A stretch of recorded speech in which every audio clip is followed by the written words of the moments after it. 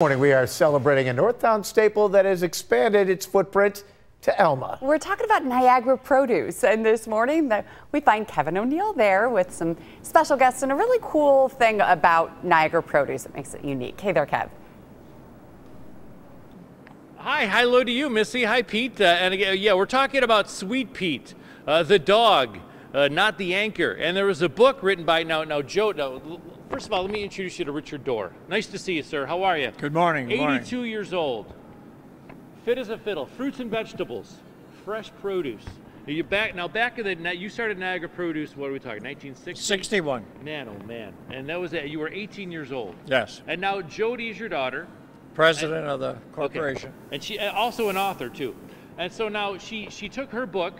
And she came. Did she come to you with this, or was this all her idea? All her. Yeah. And what was her vision? Something for the children that they could teach her about eating fruits and vegetables. Yeah.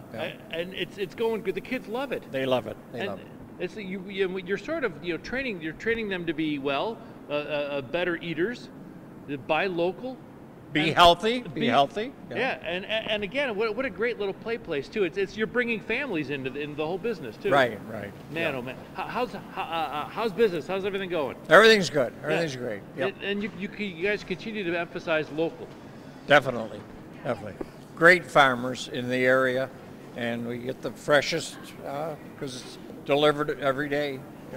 Yeah, I saw your local bread guy. He was loafing on the job. Yes, he was. Yes, he was.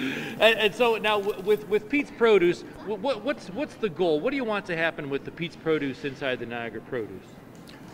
Well, they're here 4 days a week, and Tuesday, Thursday, Saturday, and Sunday.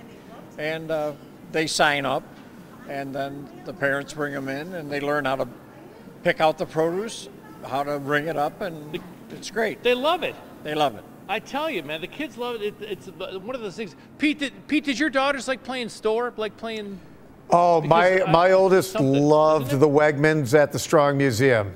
Yeah, absolutely. Oh, yeah, absolutely. And Pete's Produce is like a little miniature version of Niagara Produce. My 5-year-old likes to play shopping too, but she just uses the phone and another 5-year-old delivers them to the house. It's different. Anyway, so the book is Sweet Pete is the book. It's free to use Pete's Produce and of course and play with your child there. And they have programming, even Valentine's Day programming coming up. Really making going to the grocery store a little less painful when you have to do it with a young child. Kevin, thank you. What a great place.